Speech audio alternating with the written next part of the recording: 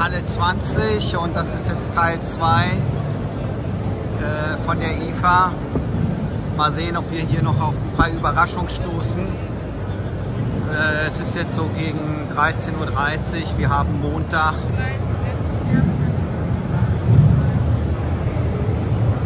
Am 5. ist die ja vorbei.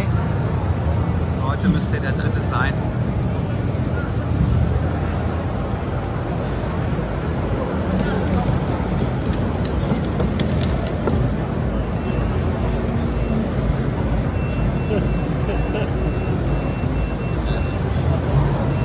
Zeit der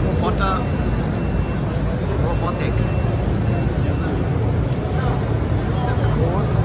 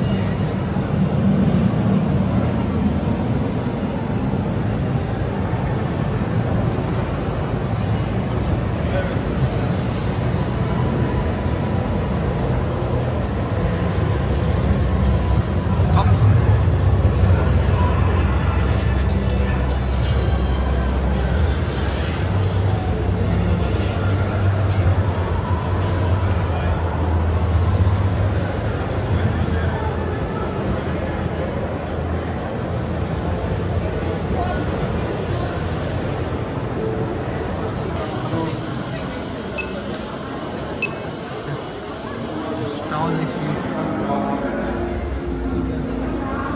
Leute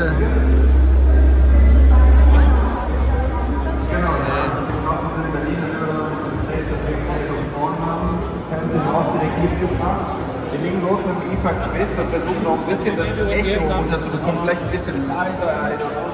Hier ist es relativ laut, aber wir fangen schon mal an. Ja? Wie viele machen auf der IFA? CL.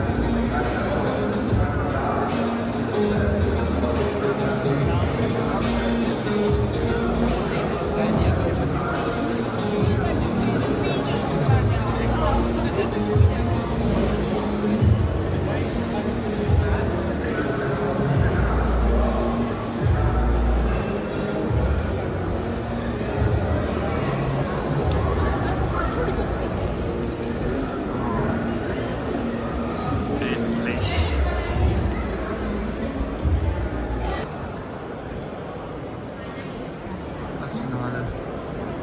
Kannst ja totlaufen. Na so.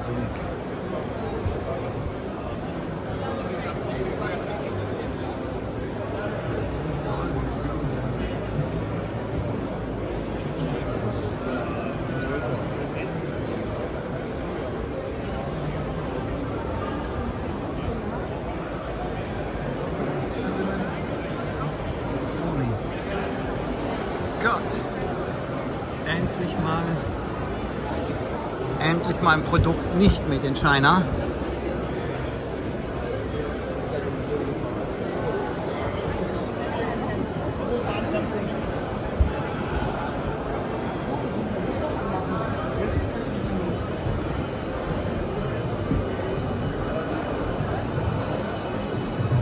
Sony Business Area.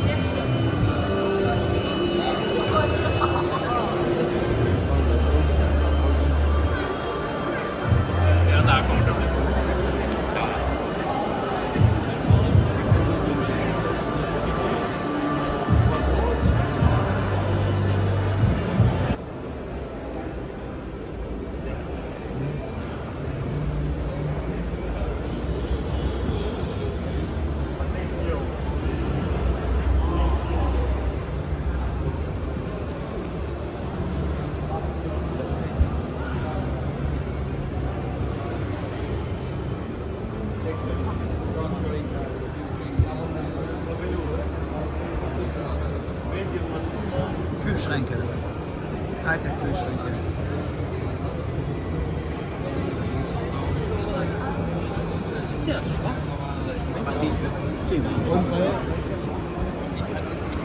Riesenhalle von Metz. Interessant. So sah es früher mal aus. So sah es früher in Wohnzimmern aus. Unglaublich.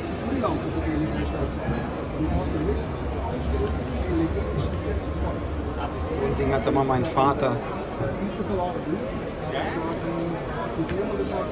Unglaublich. Also, das ist die gleiche Plattform.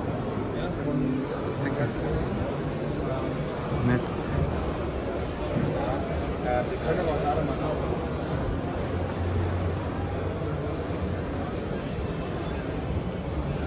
Metz is back.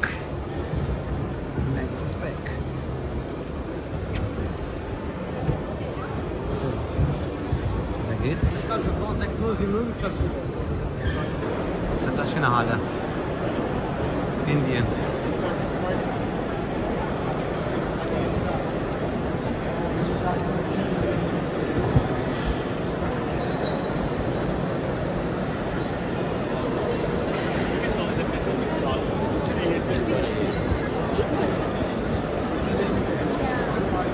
Heute ist hier nach 14 Uhr, 14:30 Uhr, an einem Montag. Ich frage mich, was die Leute hier machen. Sind alle arbeitslos oder was? Oder alles nur Besucher? Keine Ahnung.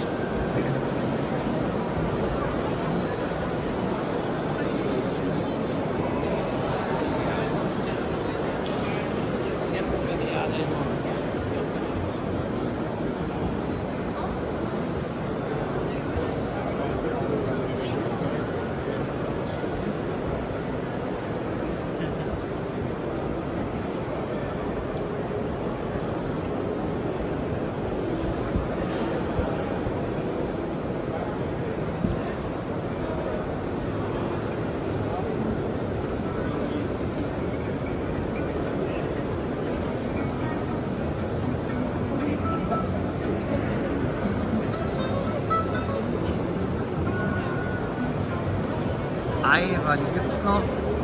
Das gibt's ja gar nicht. Aiwa gibt's noch. Unfassbar. Aiwa, Japan. Das war mal eine Marke in den 80ern der Unterhaltungselektronik. Und dann nach links. Dann geht's nach links. Das ist alles Korea.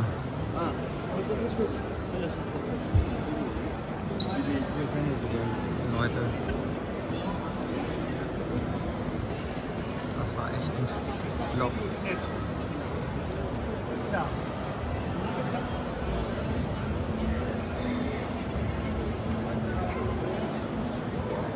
Muss ich mir irgendwie was suchen, was noch interessant ist.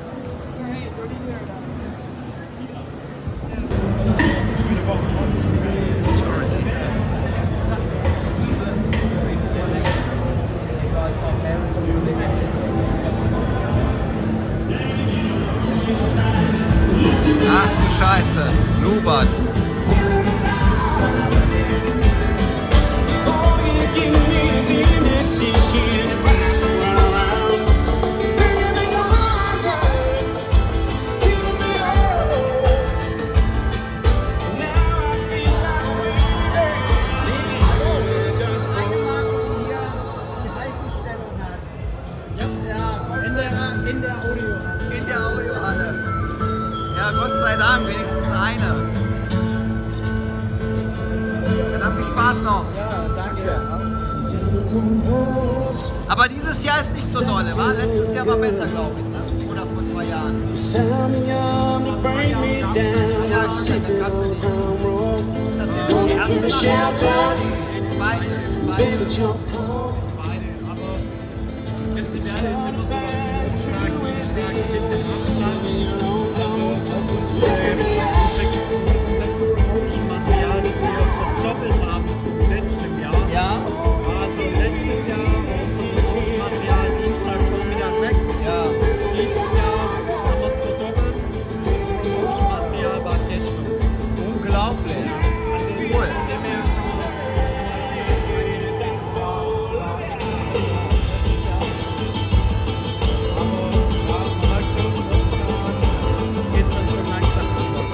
Alles klar, danke dir. Bis dann, ciao. Achso, das ist ein Streamer-Vorverstärker, ne?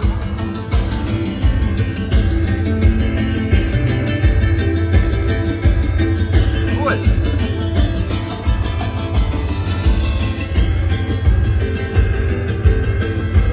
Ja, und gerade billig. Danke, tschüss.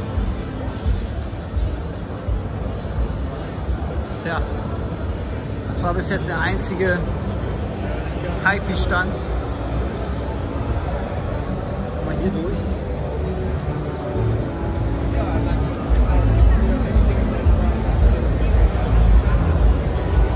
Yamaha. Endlich mal ein Lichtblick. Ein Lichtblick.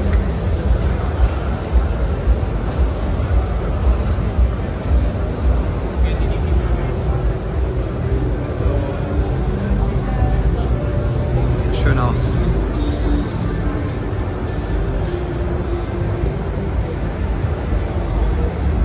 Yamaha.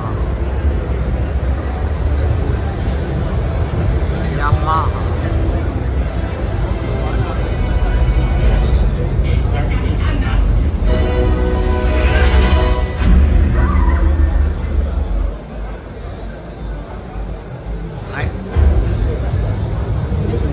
Yamaha Receiver, die neuen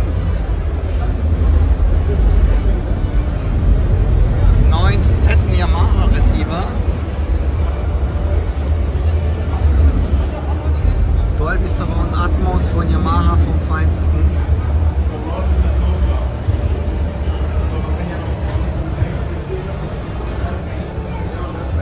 Hallo. Hallo. Hi. Na endlich mal Lichtblick, Yamaha. Hier sind wir mit Gott sei Instrumenten Dank. sogar. Nee, also sonst ist Nee, HiFi, ja, fantastisch. Ich bin der Carlo von My Soundbook, ich schreibe Ja. über HiFi. Ich bin der Jens, hi. Hallo Servus Jens, von hab ich Yamaha. ja, hi. Ja, mach mal. Ja, ich freue mich endlich, dass ich hier eine HiFi-Marke getroffen habe. Gott sei Dank, haben wir endlich mal ein HiFi auf der IFA. Seid ihr die Einzigen oder wer noch außer Nubert, wer ist noch hier? Also hier in der Halle, das ist auch die Audiohalle. Das ist auch die Audiohalle, ja, ne? Ich hatte noch nicht die Chance, jetzt hier rumzukommen. Ja. Nubert, ja. Dann noch eine HiFi-Hersteller, der drüben der Expert untergekommen ist. Ja, Panasonic ist überhaupt nicht vertreten, Technics und so, ne? Habe ich alles noch nicht gesehen. Ja. Ich kam hier von meiner Insel noch nicht runter. Okay, alles klar. Ja, kannst du hier was vorspielen, ne? Ja, wir haben hier unsere beiden Netzwerkreceiver dabei. Einmal der RN2000A, der wurde im letzten Jahr im Mai auf der HiFi in München schon präsentiert, zusammen mit dem NS2000, unsere 2 großen Standlautsprecher. Sieht ja schön aus. Was wir neu dabei haben, es ist das kleinere Modell, jedoch das neuere Produkt, der RN800, der hier steht, zusammen mit der NS2000. Es handelt sich hier um 2 Netzwerk-Receiver, also klassische Verstärkertechnik plus ja, Netzwerktechnik mit drin.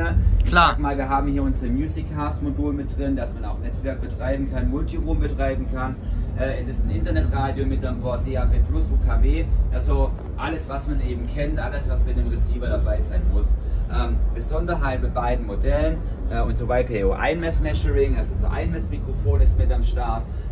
Der große RN 2000 hat hinten HDMI-Anschluss. Was kostet der? Der kostet 3.699, okay. Der liegt bei 1.099. Okay, cool. Die Lautsprecher, da sprechen wir von Stück 2.100 Euro, 3.500 Euro. Ja, wunderbar. Dann wollen wir mal reinhören? Ja, gerne. So, ich verbinde mich mit der Music Fast App. Irgendwas Audiophiles? Ja, wir haben hier den Anbieter Qobuz, ja genau. Ja, genau. Und darüber streamen wir in immer Minimum 16 Bit, also CD-Qualität. Das ist unsere Referenz. So. Öffnen. Dann beginnen wir erst mit Instrumenten. Das ist eine Gitarre.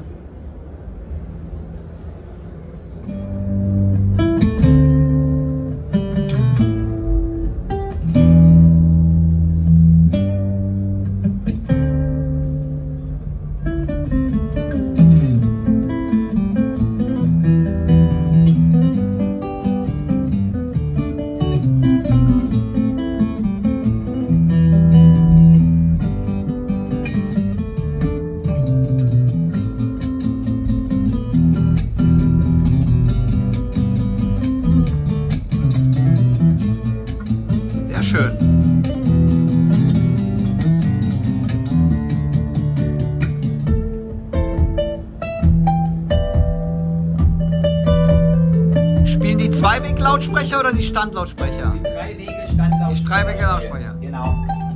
Lass mal laufen, lass mal laufen. Ja? Ja, ja. Lass mal laufen.